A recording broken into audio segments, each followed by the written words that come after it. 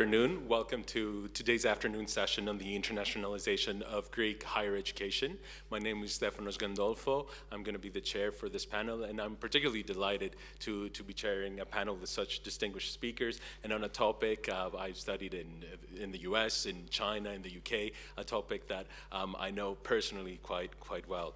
The internationalization of Greek higher education has been an enduring topic that we've been hearing about for many years, and yet despite some very notable examples such as the Erasmus program and the Fulbright program, there have been minor steps in this direction. And it seems that in the past 3 to 4 years there have been some major changes that we heard from Minister Kerameus earlier today about the changes in the legal framework, the new investments that are being made in this direction, and also strategic partnerships that have been formed. And all of this creates a notable change in outlook, in practices, in aspirations, but also creates a lot of questions. Questions such as, what are the main obstacles that we still have ahead of us in order to fully implement internationalization? How can universities respond to these challenges, and what is their vision for the future? And more broadly, what is the EU's vision for internationalization and creating a common European education space? And also, how do US universities, the leading universities in the world, fit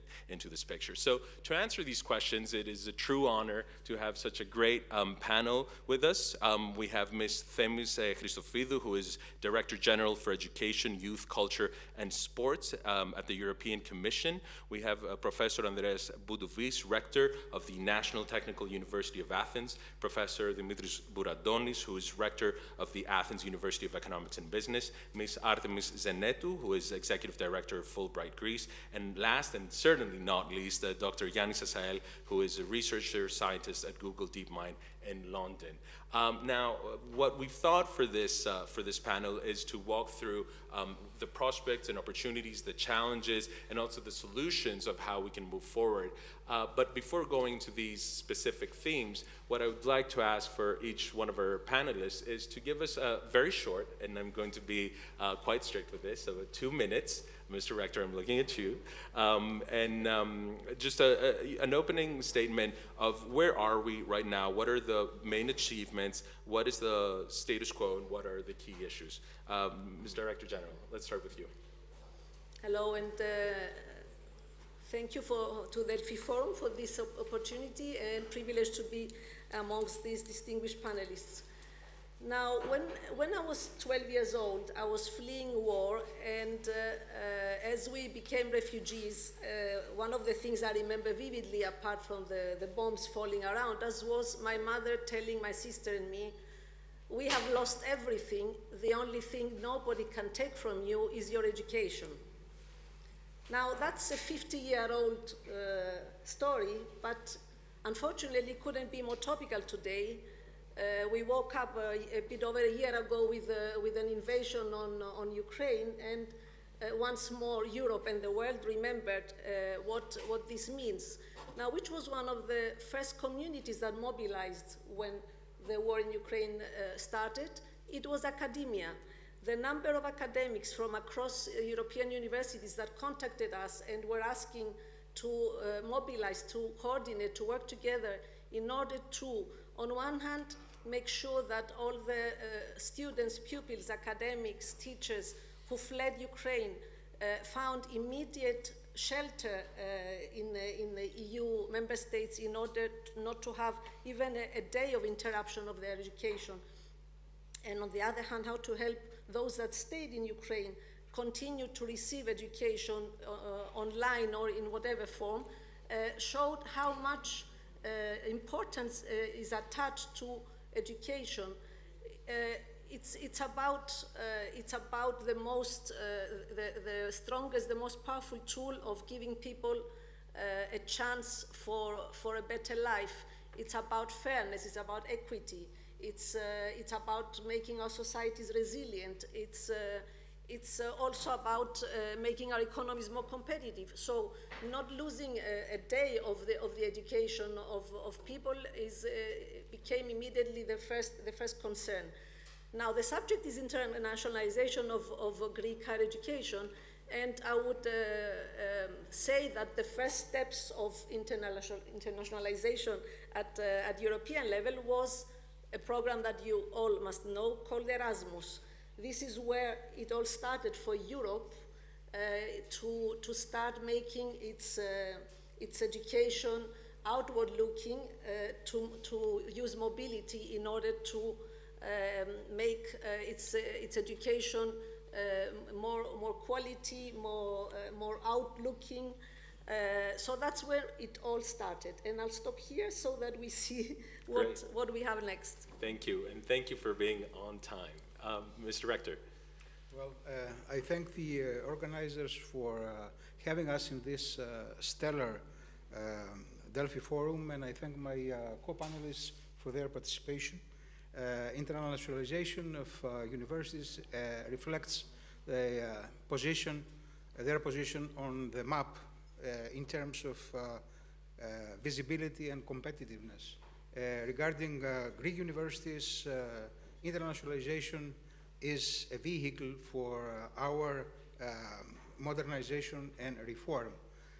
It is what the interaction with foreign distinguished universities brings in via adoption of good practices, for example, evaluation, accreditation, connection of research, innovation, entrepreneurship, among other things. May I add diversity and inclusion based on the previous panel. All these are new items in the Greek higher education system. There is one advantage of late starters like us. We can benefit from the experience of successes and failures of the pioneers, and in many cases, we don't have to reinvent the wheel. As a matter of fact, the last 2 years have seen remarkable efforts in the boosting of internationalization of Greek universities in the legislation front and in extroversion activities. Minister Kerameos was instrumental in this direction, and the Greek universities have followed with a very positive way. Having said that, I will mention very, very briefly, Mr. Chairman, 4 points which I consider critical for my help our discussion. To my opinion, the most advantageous domain of internationalization of Greek universities is Europe, based on tradition, duration, maturity, achievements, capacity, and prospects, and especially the strong ties of Greek universities with European universities in the area of scientific research. The latter is very interesting for my university, the National Technical University of Athens, which has a very strong record in that direction. Truth be told, that Greek universities' internationalization is at its infancy. The scale of the developments compared to other countries, Scandinavian, France, Germany, Netherlands, Portugal, Israel, is in very limited development, and I will mention a couple of things. The percentage of foreign students registered at Greek universities, the number of incoming foreign students, mainly through the Erasmus program, in Greek universities, and I should also mention the obstacle of the instruction language, which actually does not serve the cultural and educational purpose of internationalization, which is to bring foreign students and local students together.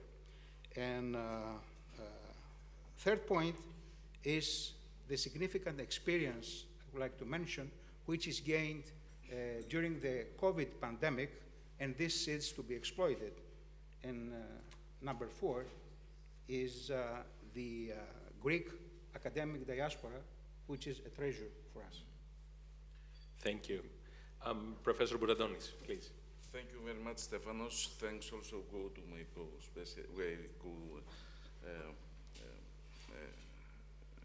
my colleagues here. Just, from the very beginning to say that internationalization has become a strategic priority for all Greek universities.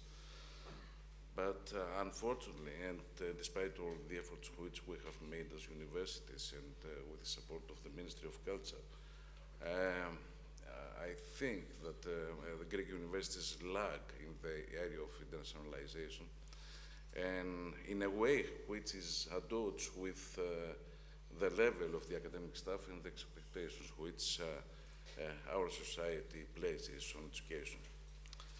So we need actually to attract international students, faculty members from abroad, to send our students abroad, to forge partnerships with other academic institutions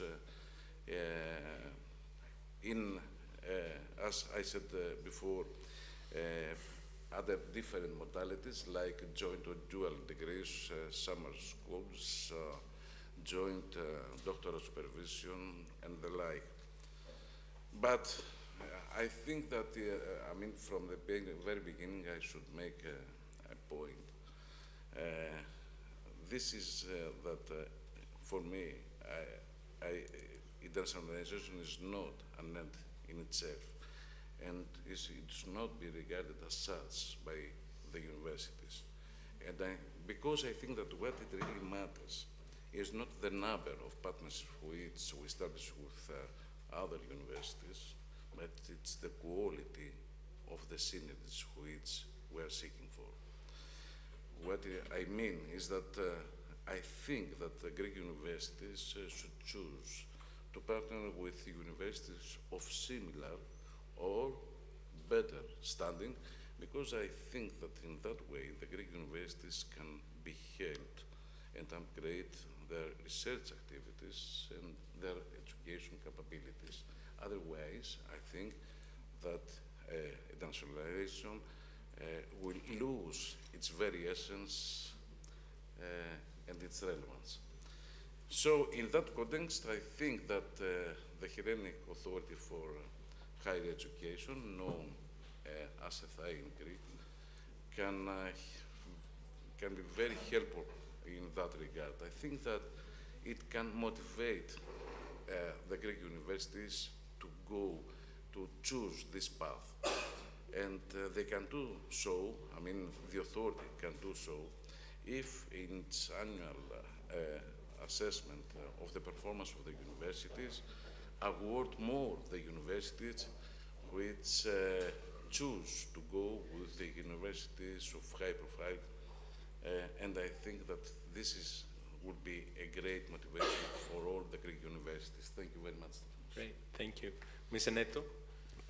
Thank you to Delphi Forum for bringing us together with this distinguished panel, and delighted to represent an institution, Fulbright Foundation, that internationalization is in the core of its mission. Internationalization of higher education is a journey and requires a strategic, comprehensive, long-term plan, which influences all areas of the university, and it needs to be embraced by administration, faculty, students. It's a holistic approach. Universities, like governments, need a foreign policy to implement effectively. They also need secretaries of state. So essentially, the university needs to have the equipment to be able to proceed in that direction. We're talking about a new era in Greece in internationalization.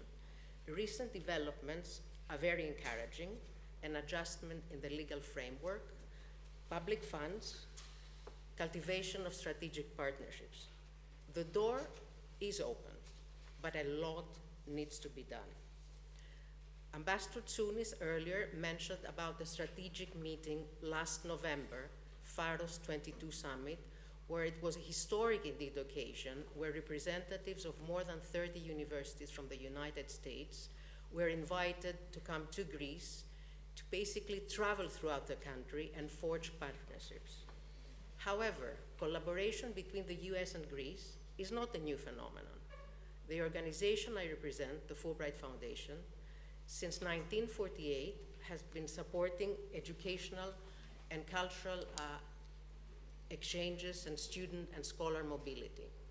And a lot of partnerships have been forged with most of the, I would say with all the Greek public universities, and a number of departments sort of like credit their being to Fulbright's first support. What is very important to note, and it was mentioned earlier, is that Greece is a very desirable educational destination. It is among the top destinations of US students, and it ranks 9th. We mentioned that before the pandemic, 2018, 2019, there were in one single year about 6,000 students in Greece. But how did these people get here? Yes, there are a number of US institutions that have like their own autonomous programs that bring them to Greece, but we need to focus back in assets that we have in this country, and without wanting to miss and exclude anyone, I want to refer to some of the historic institutions, the US sort of like affiliated historic institutions, like the American School of Classical Studies, Anatolia College, the American College of Greece, Athens College, and the celebrated college here in Athens that we heard lots about it. And I would say that a number of these students that come through the short-term study abroad programs are planting the seeds for these students to return. I'm pleased to see that a number of these students have either returned back on a Fulbright, and some of them now are enrolling in English-speaking master's programs in Greek universities. There's a lot that needs to be done, and I think that it really depends on each university to see which will be the steps forward. Thank you. Great. We'll have lots of time Great. to debate. Thank you. And Mr. Assael, please. First of all, I'd like to deeply thank you for having me in this panel of esteemed speakers to act in my capacity as a Greek student that has spent a decade abroad. I've studied at the University of Oxford, where I did my master's and my PhD. I've also studied at Imperial College London. But I'm a proud Greek graduate as well. So I want to start by one of my favorite talks. It's from Richard Hamming, the famous mathematician, and it's called You in Your Research. I feel it's very topical today, despite being back in the 90s. In that talk, Professor Hamming could say that, like, work with your door open, and everybody will come talk to you and collaborate with you, and you'll have an open mind. While people that work with their door closed, soon they won't even know what to work on. So, despite being good at maths, I cannot prove to you that the open door will result to an open mind, neither that an open mind will result to an open door. But looking today at the micro scale, that door is internationalization. However, opening that door presents many, many obstacles that have been there for many, many years, since the ancient times of humanity. And first of all, language. That's a huge issue. But let's see the problem from a closer look. So I feel that internationalization of Greek higher education is a multifaceted process that encompasses two main components. The first one is the component of teaching. And to that one, we need more English-speaking degrees, as we're already seeing beautiful efforts happening there. Within that, there's the challenge of integration. How we integrate these foreign students that have come to our country to interact and share their experiences, because there's a beauty in combining things. The second component, which is crucial for a university to maintain its high quality, as Greek institutions do, is the component of research. And to that one, we need more international research collaborations, maybe visiting researchers like we're seeing, and more industry collaborations. And I have to say that we're lucky, because any step we do into these two components, it's just positive transformation. Now, I like to see it exactly as a journey, but maybe not as a single journey. I like to see it as many, many steps together, as it's an iterative process that I feel we'll have to often readjust if we want to maintain success. And to do that, and to make sure we always walk at the right path, I feel it's very important to define good metrics of what we actually consider success through such conversations. Great. Thank you very much. I think we've heard a lot of very interesting statements from everyone. I'd like to immediately jump into the question of, well, okay, internationalization is great, but there are so many different ways to do it. There are so many different partners. And I'd like to start with the comment that Mr. Boudouvis made, that we should start with our natural family, being the EU, the European Union. So coming back to you, Mr. Rector General, could you tell us a little bit more about some of Erasmus, if you'd like to elaborate a little bit more on that, but I think we already know a lot about it, but the European Union is doing a lot of exciting things when it comes to promoting internationalization of higher education, primarily through the European Universities Initiative, which I think maybe it's something that a lot of people still aren't quite as familiar with. So could you tell us a little bit what makes this initiative unique? Mm-hmm. Well, to start with, Erasmus is a 35-year-old program, and it has become, in the meantime, probably one of the most known brand names in the world. I think that there's no country where you will go and you will not find somebody who says, I've been on an Erasmus. And the second thing they tell you is, it has changed my life. Now, Europe has been building on this for 35 years. And coming back to what I said at the start about the awakening, about becoming aware of the fact that we cannot afford not to invest in quality education. And there I also agree with the Rector's comments about education being important to be a high quality one. We are trying to create what we call a European education area. Europe being 27 member states that has 27 different systems of education, and even more, in fact, because the countries that have a regional, federal structure, they have education at their regional level, so it's 27 plus. It becomes quite complicated to cross borders even within Europe, let alone go outside. So Erasmus is the tool with which we're bridging these gaps. We are pushing these barriers away inside Europe and between the EU and the rest of the world. We have sent 13 million people to an Erasmus scholarship, and in a way, we want to believe that these are 13 million passports that these people have in their hand and they can use everywhere. Coming to the steps beyond this, we have realized that first you were sending students from France to Germany, then you started sending students from Italy outside Europe. Now you need to bring the universities of Europe together to create bigger universities that will have not only a much stronger academic and research capacity inside Europe, but also that will be able to compete on world stage. So what we call the European universities is a project of unprecedented strategic partnerships between larger groups of universities. There can be 8, 9, 10 universities in one alliance that are not just coming together to exchange students in a mobility program, but they are actually creating joint pedagogical programs. And the plan is that long term, they will even agree on issuing joint degrees or even one unique degree. This is a big step forward. If you think that the Bologna process, for those who are aware, familiar with it, is now 25 years old, and we still have barriers inside Europe to recognize each other's degree. And now a lot of rectors that participate in these European University Alliances are telling me that what Bologna didn't do in 25 years, we're doing in 2.5 years. It's quite an achievement. Now, these alliances are, for the moment, we have 44 such groups. They encompass 340 universities. The ambition is, by 24, to have 60 alliances and to come to 500 universities, more or less. Why 500? It's a target we set ourselves because Europe has 5,000 universities officially. So we thought that if we reach 10%, we have a sort of minimum possibility to drive change through this work. Okay. Mr.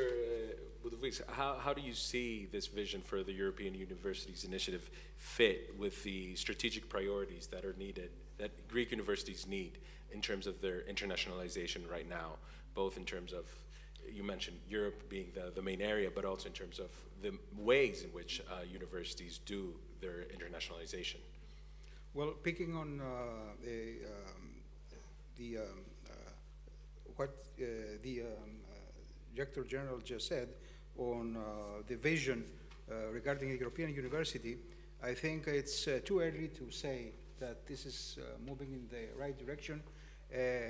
My institution and other Greek institutions are trying to be part of this very ambitious endeavor, and for the time being, we are facing two major problems. One is bureaucracy, and the other is funding. And regarding both of them, what is most important is to get the universities believe in this direction, and to get our people, faculty, students, everybody, moving along in that direction. I mentioned in my introductory statement that we are facing here in Greece, because, let's be pragmatic, the barrier of the language. This is something which requires some revolution in order to adjust to the standards of the rest of the European countries and serve the purpose of quality, the purpose of integration. And in that direction, we need to take some certain measures.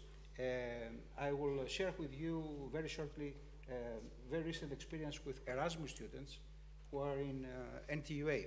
I invited 5 of them just to have a very meaningful and discussion on all the aspects. Guys from Germany, from Spain, from Turkey, and also from a lady from a Chinese origin from a Greek university. There are 2 things that they were facing. One is bureaucracy. They couldn't get their money on time while they are studying here. The other is the language barrier. They work in isolation from the rest of the Greek students. Of course, they recognize that they are getting a lot of help from the instructors, from the professors. Working in the laboratories is better, because they make groups with small groups with other students, and everybody tries to be helpful, and English is the prevailing language. But regarding their education in Greece, they are doing that on a private basis. Right. And speaking of this common language being fundamental, and obviously that language is obviously English, I'd like to go to Ms. Zenetou, who referred to, that a lot has been done in the past 3 years, but that there's still a lot of work. Which key areas do you see being most important for the Greek-US collaboration to really flourish and continue on the great work that has been achieved over so many decades? Thank you for sorry, for Ms. Zenetou, yes. Okay, I would like to go back and say that we need to remember the history, as Rector Boudouvis mentioned before. In order for us to be celebrating what we're celebrating today and the Piraeus summit last November, it has required decades, for more than 100 years, of different institutions being involved in sort of attracting. I'm speaking, of course, between the US Greece experience and the strength of these bilateral relations, and the fact that the US-Greece strategic dialogue has placed education on the top of its agenda, which is essential. I want to circle back briefly about the Erasmus. It's a wonderful program. It's worldwide now, and like Fulbright, it operates in about 180 countries, but sometimes Erasmus students feel lonely. And they feel lonely because of the language barrier many times, because they cannot have the classroom integration. And it really relies on the strength and the willingness of the individual instructor and faculty to be able to engage them. So they're missing part of the experience. And I think a synergy, honestly, between Greek public institutions with some organizations in Greece that bring foreign students, not necessarily US students, could benefit because they have the equipment of sort of like being student focused. They have excellent faculty as well as Greek universities do, but the hospitality part, which, you know, certainly we're talking about quality, but when you go to a new place, you want to be able to find things easily. Earlier on, we addressed the issue of housing. That's important. Also, planning ahead. I find that sometimes we have a number of scholars that have a difficulty, although they want to come, because they do not know what exactly will be taught, which semester, etc. So the curriculum is also incredibly important. And as I said, like governments, universities like governments need a foreign policy, and this is a long-term project. Before I give the floor to Mr. Assael, who is the youngest person on this panel who is recently a student and an international student, so I would like to hear more from his perspective. Mr. Rector, you wanted to jump in on that question. I mean, just to respond to your question, first of all, it's, I mean, I would like to point on which strategic directions I think that our internationalization efforts should go. I think that here there are two factors which we should take into consideration. The first is that the ties with the US and the rest of the English-speaking world have been running for many years now. And this is the one thing. And the other thing is that several universities, including, for instance, the National Technical University and the Athens University of Economics, have over 50% of the academic staff have obtained a PhD from the United States or from Western Europe institution, academic institution. So I think that this is a background which, from which we should depart in order to approach first the USA and the Western Europe institutions, as Professor Boudouvis suggested, and then other universities across the world. The other thing is that, which I think that we should look at, is that we should engage in one or in the other way Greek and non-Greek distinguished academics from abroad. We can do that in multiple ways. One way is to have a type of Fulbright program which will make easy for them to spend at least one semester in Greece. The other way, which has not yet explored, and it's something which we think that will put in the Athens University of Economics into motion, is that we'll invite academics, no matter whether they are Greeks or not, from abroad, to participate in our external advisory boards. The external advisory boards are boards which have the duty to renew and to review every year our programs, undergraduate and postgraduate, and then to make recommendations concerning the adjustment of the programs to the needs which will emerge because of the progress in science or because of the needs of the market. So I think that there are many ways through which we can engage these scientists from all over the world. I mean, very distinctive, very distinguished colleagues. And I think that this will make good to the university because they will have a very good sense of participation, and then, I mean, the bonds between our university and the university they present will come, I think, in their own way, very close. Okay. So, what I would like also just to tell is that we should also look at the internal strategic governance of the universities.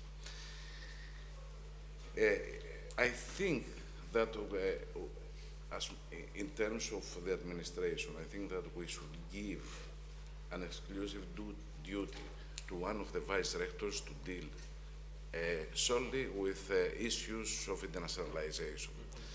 And we have done so at the university, and some other universities also have resorted to this practice, which I think is very, very useful.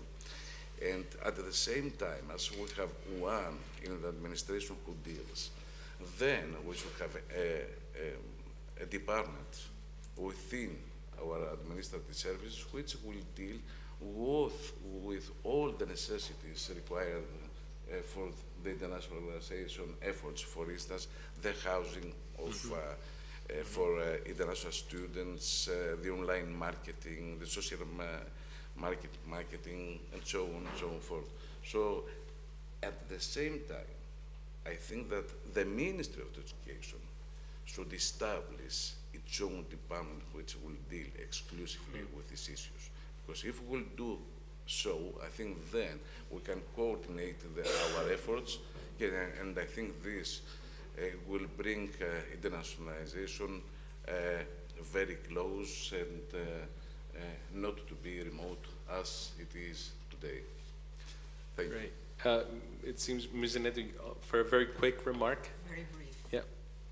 You mentioned about attracting foreign academics on Greek university boards. I think this was kind of like somehow implemented a few years ago. I do not know exactly how it went. Then diasporic Greeks, which we have amazing Greek professors, professors of Greek origin, and sort of like graduates of Greek universities in universities across the world. There's no question about the quality also of Greek education. There was a program that over the course of 3 years, supported by the Stavros Niarchos Foundation and implemented through the Institute of International Education and Fulbright, that brought about 200 diasporic Greeks to work and collaborate with Greek public universities. And the idea was to open these little doors. So there are tools, and it's important to remember these tools. And then talking about sort of like establishing an office that can deal with internationalization. It's wonderful that we have the Study in Greece portal, because up until a few years ago, it was an arduous task to find out in one place where a foreign student could go in Greece. So we played that role also by saying education destination Greece, and we try to sort of like bring together information from public state universities. So it's a wonderful new direction. Otherwise, they would come through the short-term study programs, which are excellent, but if we want to bring students also in public state universities, we need to sort of like make it easy. Great, and on that point, I think it's important to remember, as the Minister Kirama said earlier today, that for the first time, Study in Greece has become an official institution, a company that is effectively owned and run by all 24 of the Greek universities, which is a major step forward, as Rector Bourantonis was saying, in unifying unifying our strength and coming out stronger as a brand product for education in Greece. But because exactly that brand product is trying to attract a lot of international students, and primarily at the at the BA level, I want to come back to you, Mr. Assael, and hear from your experience as an international student, what actually worked for you in order to feel that integration, what didn't, what can universities in Greece do from your experience in order to attract students effectively? It's a very nice question. So at that time there were definitely many. I studied at the University of Macedonia, and at that time there were definitely exchange programs like Erasmus and ISEC. And it was beautiful because you could see the students that came back. You could spot them. They had a different mindset. So I think that there was so much beauty into that I pursued trying to go to a summer school, and with a little bit of effort, we managed to do that. However, looking back at that time, I didn't know very important things. I had no clue what an internship was, and I can't remember any invited talks by foreign professors. I don't mean just necessarily the Greek diaspora. I mean just new ideas coming back. Now, maybe some thoughts on what did work at Oxford. I feel we had support at multiple levels, but the most important part was vision.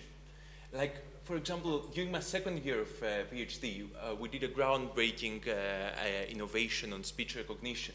Immediately, a supervisor said, like, if you ever want to do a startup, now it's the time.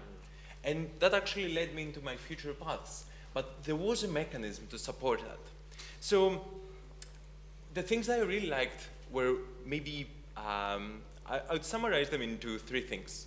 The first one that worked really well was that, like, everybody at the university was selected and respected the institution and was proud to be there.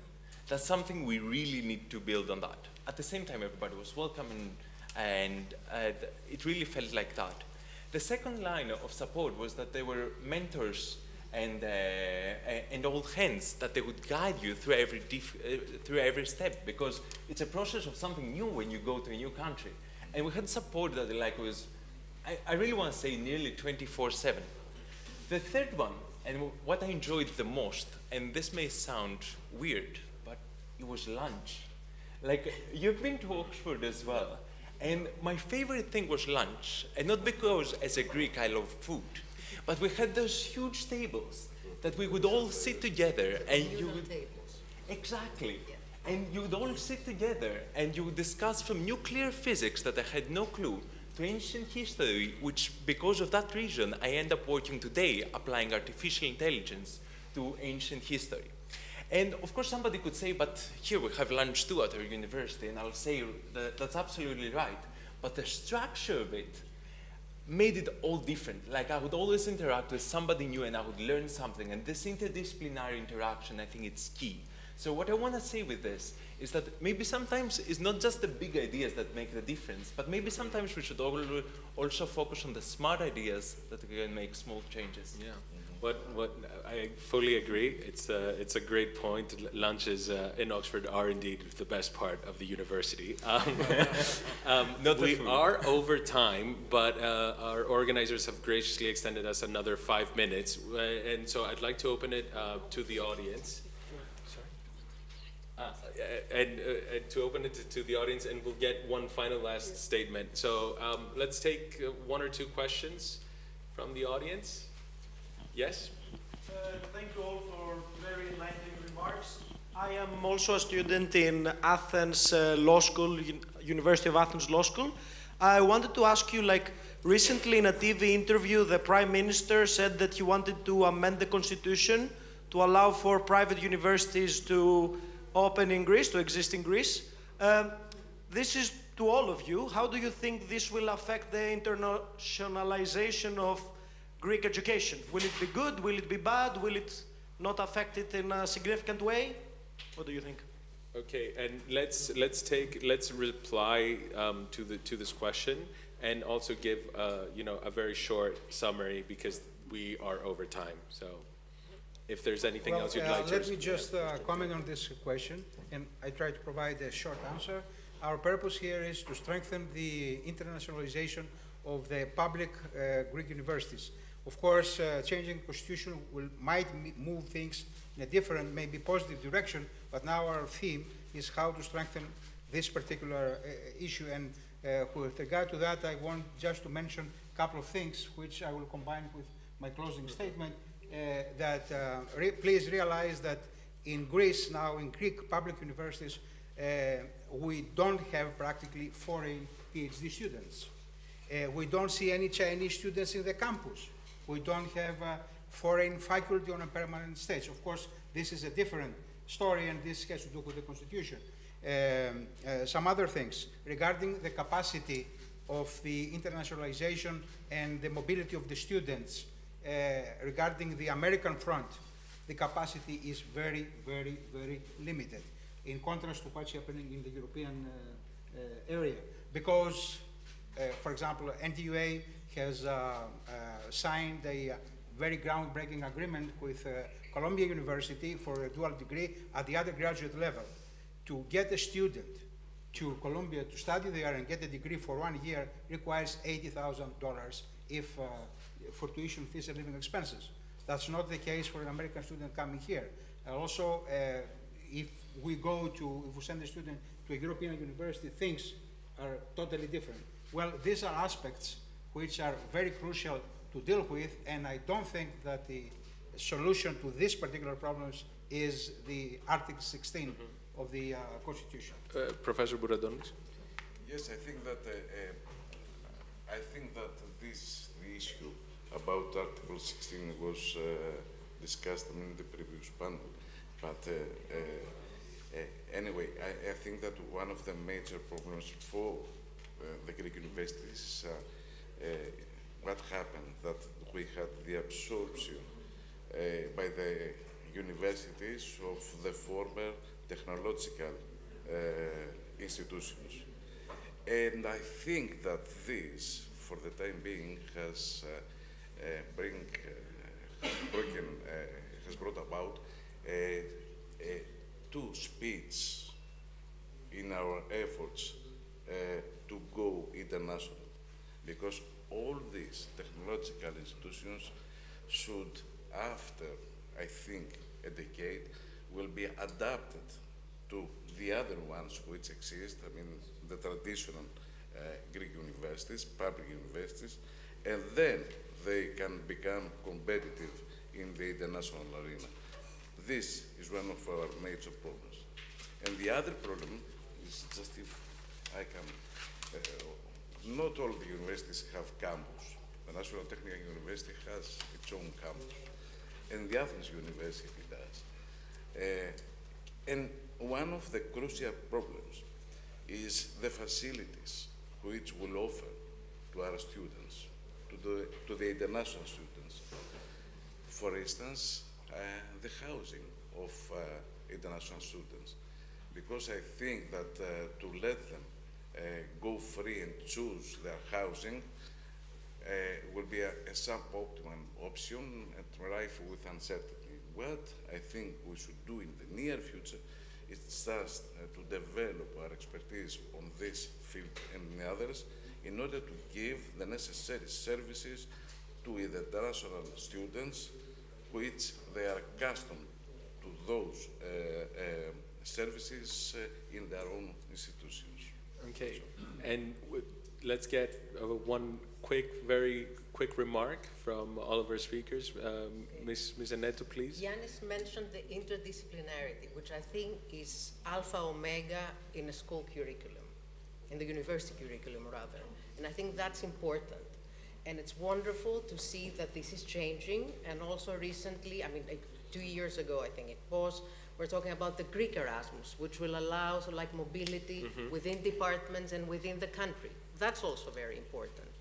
And, are you optimistic about that? Are you optimistic about I'm that? an optimist. In practical purposes, for this particular one. It requires work and it requires the infrastructure. So whatever we're discussing here today can be great theory. Right now we have some open doors. We need to roll our sleeves and strategize on how we move forward.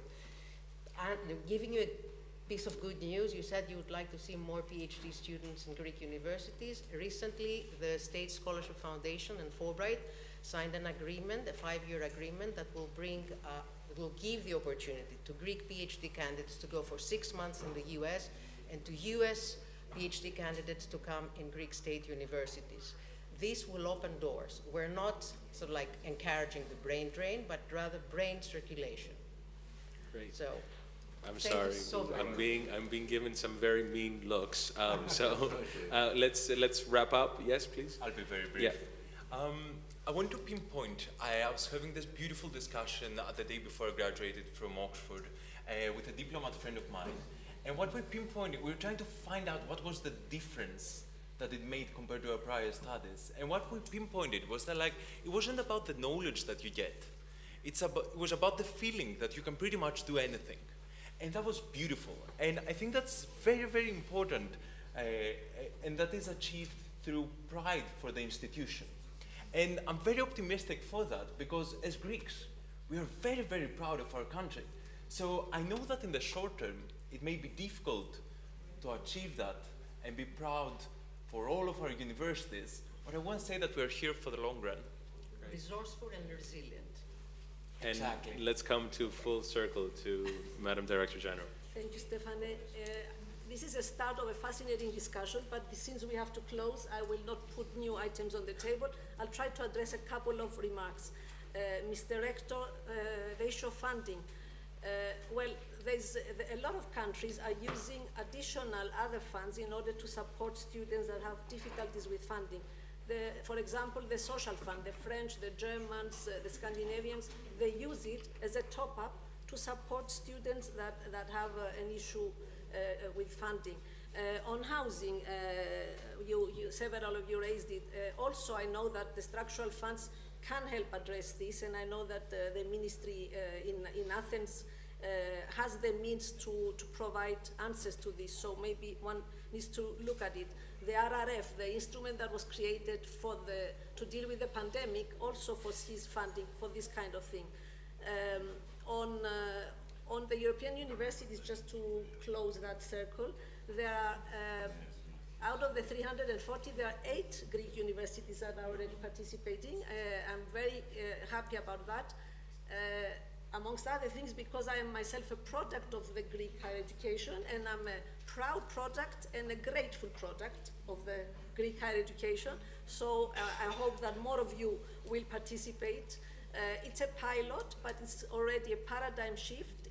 The 340 institutions that participate are very enthusiastic. It's contagious, their enthusiasm, and we can build on it all together. Thank you. Great, and on that note, despite all the challenges ahead, I think we should note on that note of enthusiasm and positivity. So I would like to welcome you all to thank our panelists for today.